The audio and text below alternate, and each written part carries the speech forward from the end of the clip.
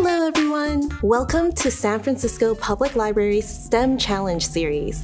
My name is Vinnie and I am one of the children's librarians who will lead you through one of our STEM activity kits available at each SFPL location this summer. Our project for today is do-it-yourself kites. Now first, let me go over the science of what makes a kite fly. So kites fly using lift provided by the wind to push it up. Lift is created when air moving over an object is faster than the air moving under an object.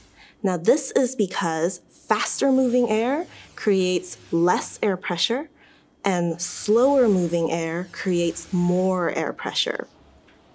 When the wind hits the kite at an angle, it deflects the air downward, creating a small pocket of slow-moving air, which increases the air pressure, pushing the kite up.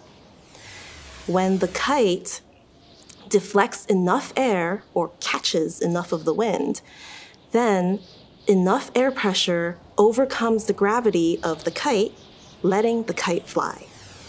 So, let's begin. First, you will want to get from your kit one sheet of paper and one length of string. So for our first design, this is all you need from the kit. Put the rest of the materials aside. Now, materials you need that are not included in the kit that you will still need for this first design are some tape or a stapler, if you have that instead, and something to make a hole with. So this could be a hole puncher or even just a sharpened pencil, so as long as it has the tip. Now, with your sheet of paper, you want to fold it in half so that the short edges meet like this.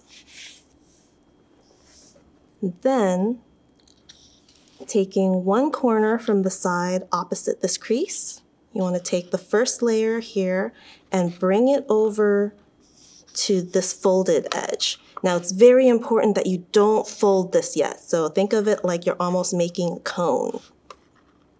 So you want to hold that down and then repeat on the other side, matching the corners to where you put the first one. So you're going to hold that together. Now, the angle where you put this corner is up to you. So you can bring it up here, you can bring it down here. That's going to change how the kite flies. So that's a place where you can experiment to see which position works the best.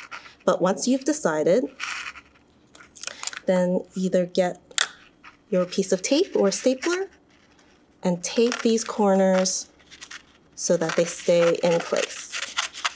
Just like that.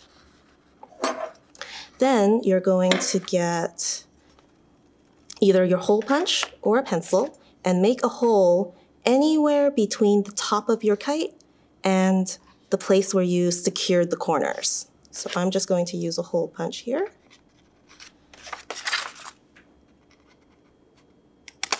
Make a hole right there.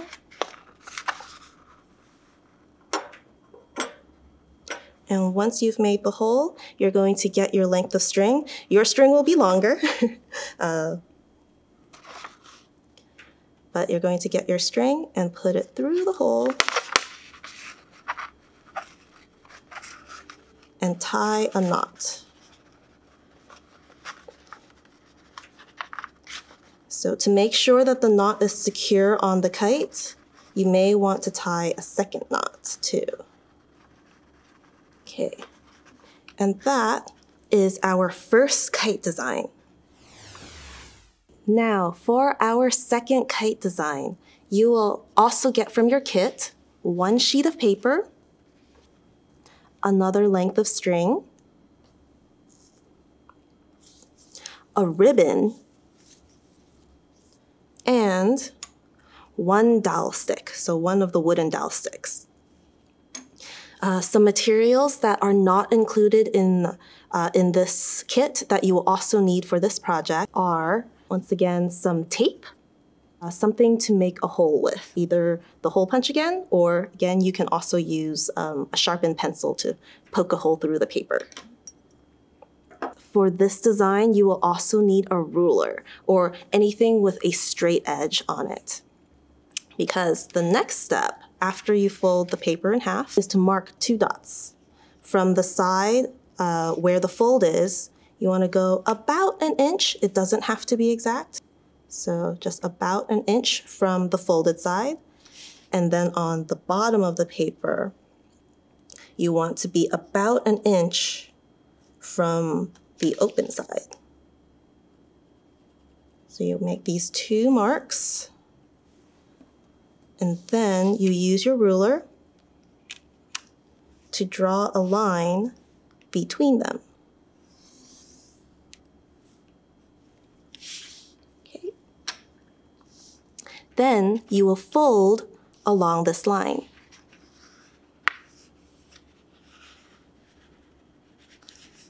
So match up the marks. It's okay if they're not 100% perfect, as long as you get this general shape. Then you're going to flip the paper over and then fold down this corner to match the one from the other side. So it's almost like folding a paper airplane. Now, once you have this shape, you're going to unfold one of the sides and then tape along this seam here so that it stays in this shape. So we get our tape.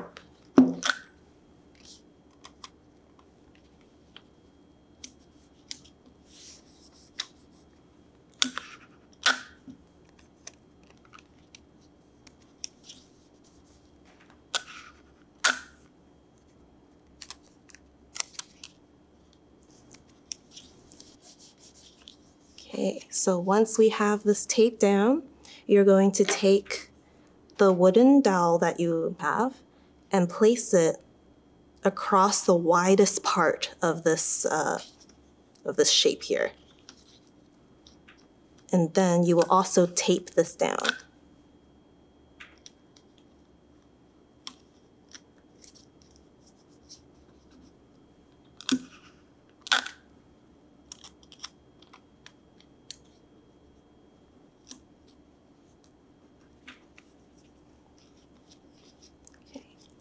You may want to put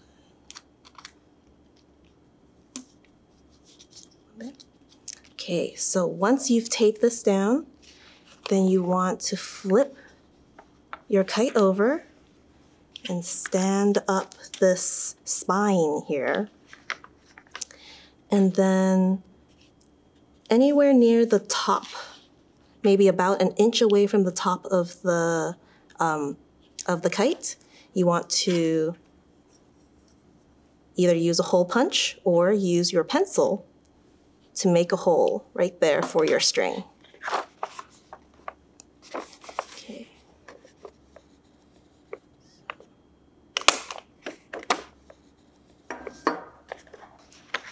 And once you have that hole,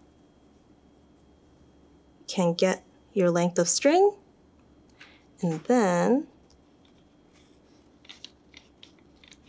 tie a knot around it securely so that it won't untie when the kite is flying. Okay, and like with the first design, you might want to tie a second knot just to make sure it's tight.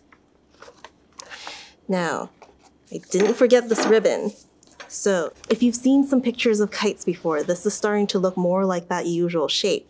And usually there is also a tail that flies from the bottom of the kite. You can tape your ribbon to the bottom, and it is up to you how long you want your ribbon to be. So why is there a tail at the end of these kites? The tail of a kite provides air resistance or drag, and this actually slows down the kite, but it gives it stability so that when it flies, doesn't just spin all over the place. So the longer the tail is, the more drag you produce. And the shorter the tail is, the less drag. So you can also experiment with the length of the tail to see how well it flies with your kite. But that is the finished second design. So for our third kite design, these are the items that you will need. From the kit, you will get 1 sheet of paper, 2 of the wooden dowel sticks, another length of string, and another length of ribbon. The materials that you will need that are not included in the kit are a ruler or another anything that has a straight edge on it, a pencil, a pair of scissors, and some glue. You can also use tape with this project, but glue will make your kite stronger. All right. So to start, we are folding this piece of paper in half again so that the short edges are meeting like this.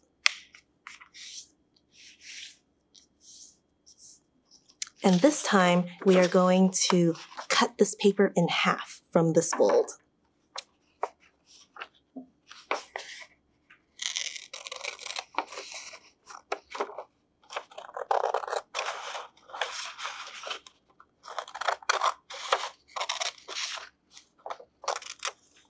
Okay. Then, on 1 sheet of the paper, you're going to put a very thin layer of glue all over the paper.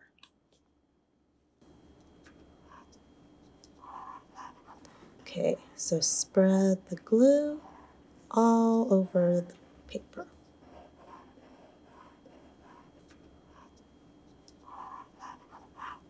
All right.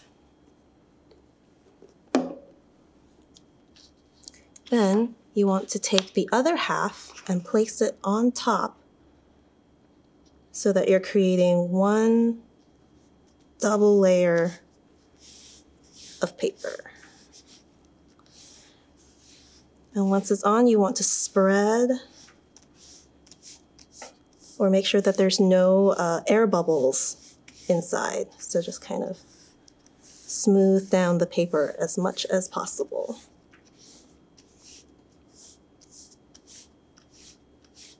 Okay, and when you're doing this at home, please leave the paper to dry so that the glue dries before you continue with the next step. But once the glue is dry, you want to get your ruler. So you're going to make 4 marks on this piece of paper. For the first 2, you want to measure about halfway between the short edge. That's about 2 3/4 of an inch right there. And then make the same mark on the bottom of the paper. That's about 2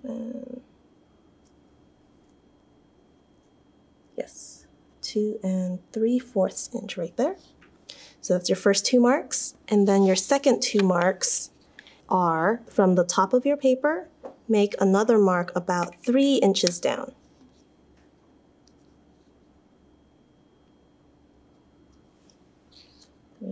Down. And then do the same on the other side. 3 inches down. Once you have your 4 marks, you're going to draw a line between each of them, making a diamond shape. Like this.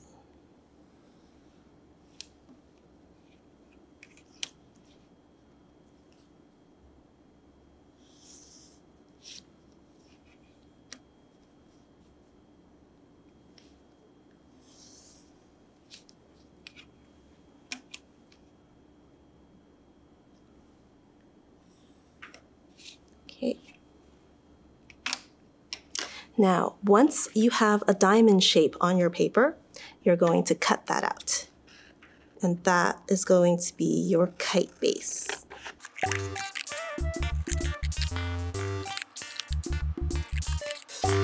Okay. And here is the base of your kite. All right, and now once we have our kite shape cut out, we are going to glue our dowels in a cross shape. So if you glue the dowels down, it will make the kite a little stronger, but for the sake of time in this tutorial, you can also use some tape, which I am going to do instead. So start by taping down the dowel that goes across the wide part of our kite.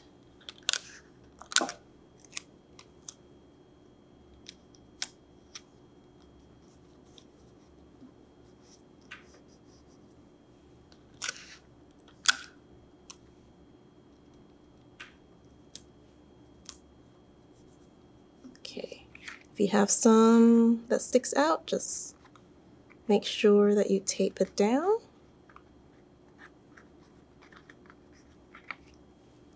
And then for the second dowel, you want to tape this or glue it so that it crosses over this first one.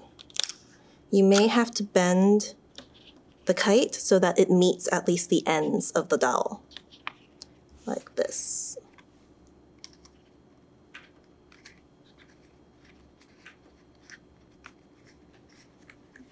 Okay.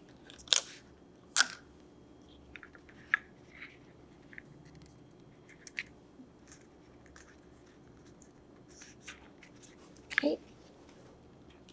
And once you have the dowels in place, if you are using glue, please wait for the glue to dry before moving on to the next steps. But if you've taped it like I did, then you want to get your string, slip it under this top dowel here, and tie it right where it meets the other dowel, where it makes the cross.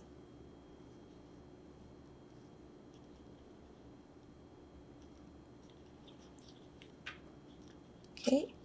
If you want to make sure that the knot is secure, tie another knot.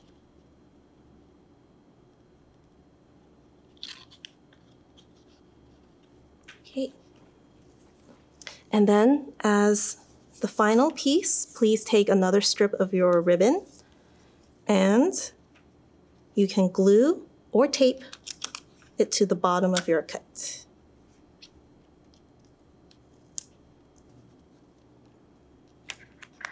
Okay. And that is the finished third kite design. And as with all of the other designs, once you're done, feel free to decorate the back of it before you fly. So once you have all three kite designs, this is where you can experiment and try them out. Which design do you think will fly the best?